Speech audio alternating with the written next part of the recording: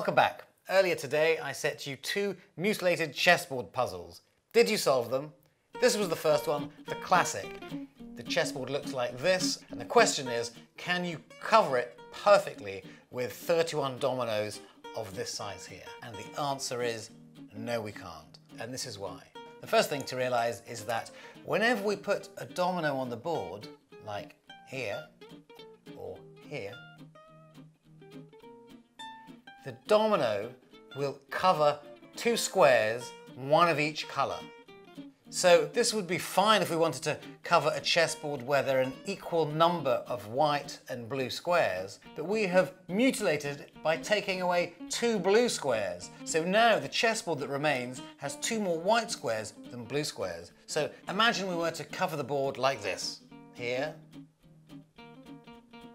We are always going to be left with two white squares, however we choose to have placed them. They're here, but they could have been any other two positions. And we know that wherever these two white squares are going to be, there's no way that a domino of this shape will be able to cover them. So no, we can't do it. For the second puzzle, we have a brand new chessboard, and now we are going to mutilate it by cutting away two squares, any two squares, one of each color.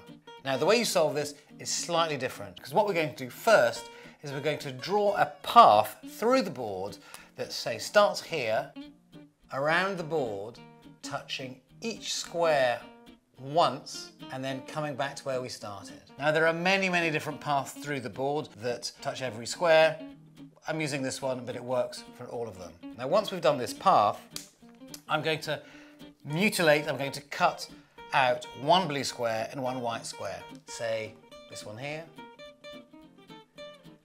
and one white one out. Say this one here. Now what you realize is that taking these ones out, we cut the path, or it's really a loop, into two. And with a bit of reflection, you can see that this path starts with white, and we carry on, ends blue. And this one starts blue and ends white.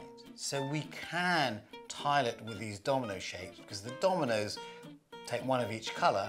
So there are always going to be an even number of squares in these cut paths, and they are positioned perfectly for us to do this. So we can cover this type of mutilated chessboard with dominoes. So the moral is this: if you want to mutilate your chessboard by cutting out two squares, if both of those squares are the same color, you cannot cover it with dominoes. But if they are one of each color, then you can. Checkmate. I'll see you in 2 weeks for a totally different type of puzzle.